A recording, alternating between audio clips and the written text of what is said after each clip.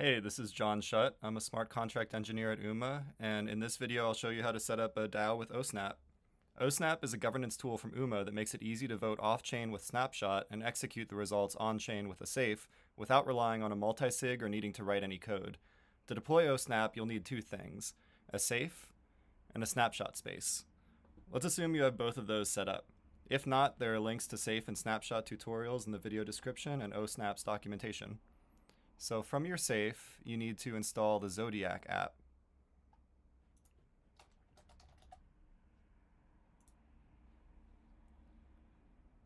oSnap uses the Zodiac framework to interact with your safe.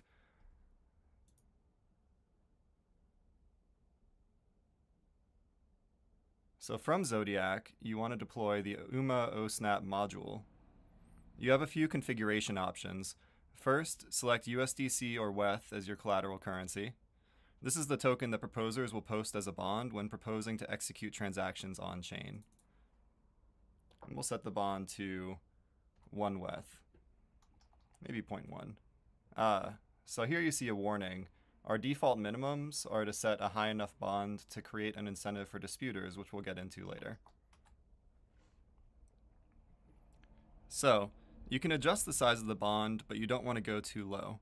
The bond is the incentive for third-party validators to check that the proposal is correct and protect your DAO from bad proposals. Anyone can dispute a bad proposal and earn half the proposer's bond, and the UMA community watches Oracle proposals 24/7.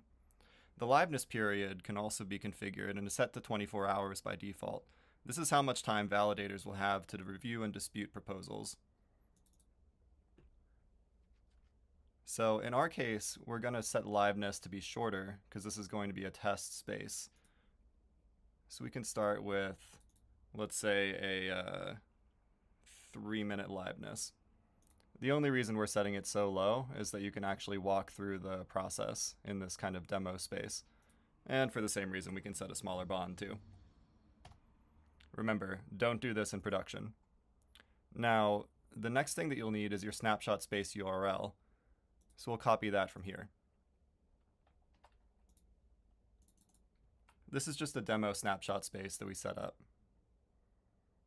We have a minimum voting period that's specified and a voting quorum. We'll set these to be lower too. Say 0.1 hours. That doesn't work. 1 hour.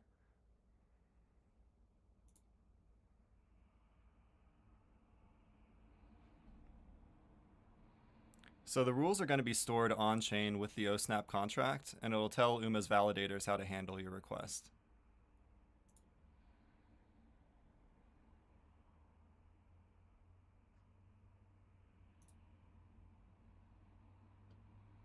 All right, we'll just wait on that to be processed. Once it's deployed, this module will allow you to propose transactions to your safe. As long as those transactions were approved on Snapshot, they can be executed. You don't have to use a multi-sig for execution, which makes your DAO more efficient, democratic, and decentralized.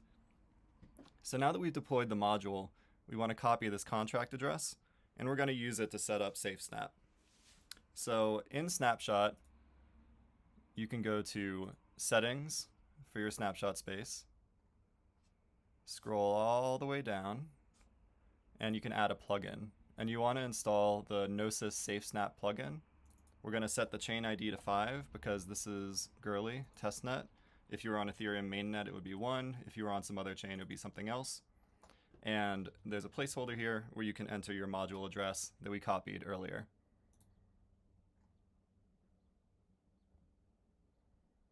And it's as easy as that. Now that oSnap is configured, we can actually go and create a proposal and execute it from the snapshot interface. So let's go do that. All right, so this is going to be a test proposal, test execution with oSnap. We're going to continue. And we'll do just basic voting for this, for, against, or abstain. We'll set the voting period to be very short because this is just a demo. And we'll set this to a couple of minutes in the future. Now remember, in production, you actually do have a minimum required voting period. And that's going to prevent somebody from creating a snapshot vote that just has a really low quorum and a really low voting period and trying to execute something that the DAO didn't actually approve. And the rules that are stored on-chain are going to ultimately overrule whatever your snapshot configuration is. So you don't have to worry about the snapshot admin going rogue too much. Bad proposals will still get disputed if the snapshot voting period or quorum were too low. So now that we're here, we can actually add some transactions. You can add any kind of transaction. There's a really nice transaction builder built into Snapshot for kind of common transaction things. You can define contract interactions. You can plug in raw transactions that you might have been doing manually with a multi-sig up to this point. But we're just going to transfer a tiny bit of ETH, and we'll send it to our address here. This is 0001. And we'll just do one transaction, but you can add as many as you want. They'll all be executed at once once the voting period is done. So we'll go ahead and publish this.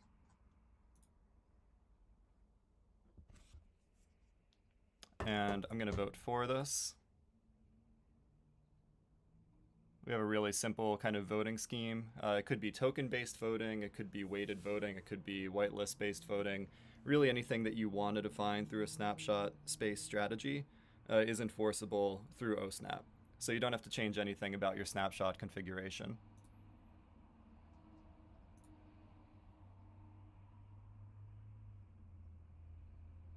Great, the vote is in. And we'll probably fast forward for a couple of minutes until the voting period is done.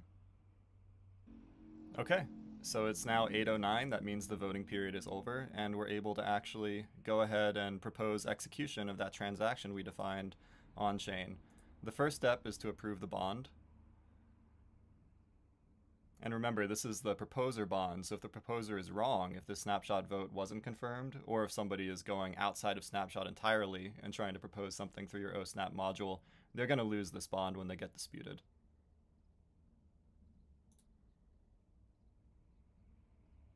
I'll just take a second to approve that.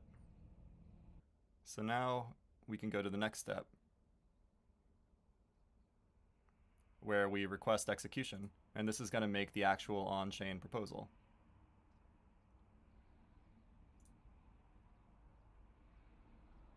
So that transaction's pending.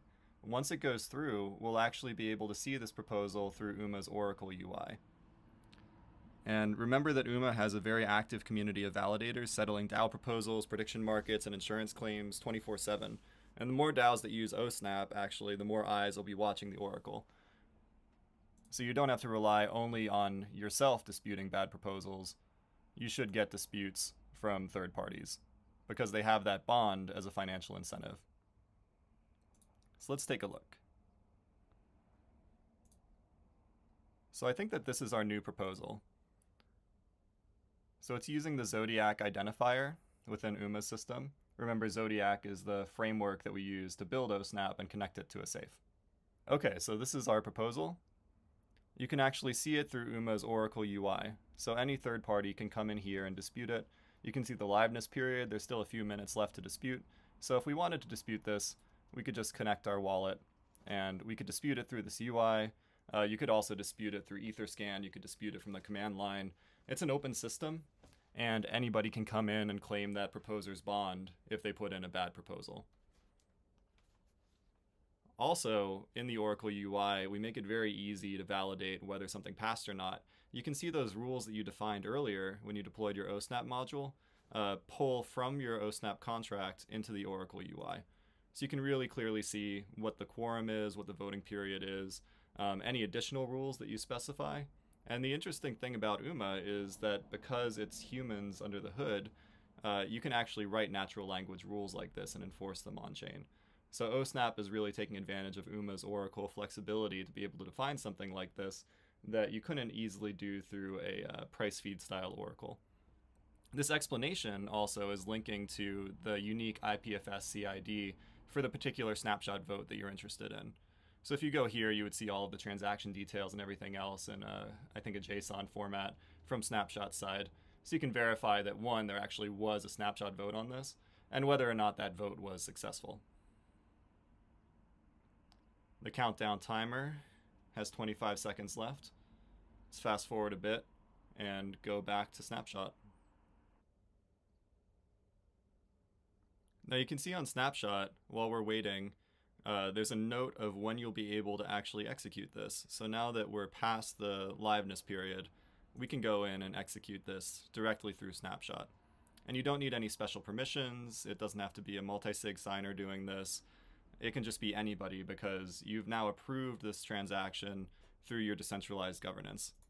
So let's go ahead and execute.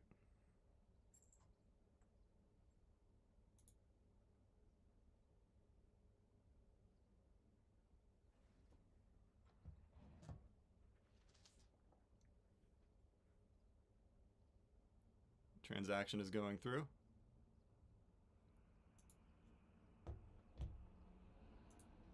Great, we did it. So now this is refreshing, and it's going to tell us that all transactions have been executed. So whenever you're looking back in the past, you can see that you don't re-propose this because it's already been executed. And if we go to Gurley Etherscan, we can check our address, and we can actually take a look at that incoming transaction.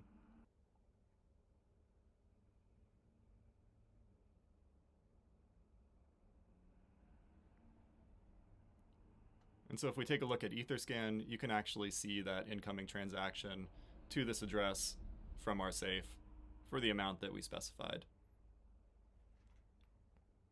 And that's it. It's very easy. If you integrate oSnap with your DAO, please let us know. We're big fans of DAOs moving toward decentralized governance and would love to highlight your project. Just reach out to us at integrations@umaproject.org and let's talk more.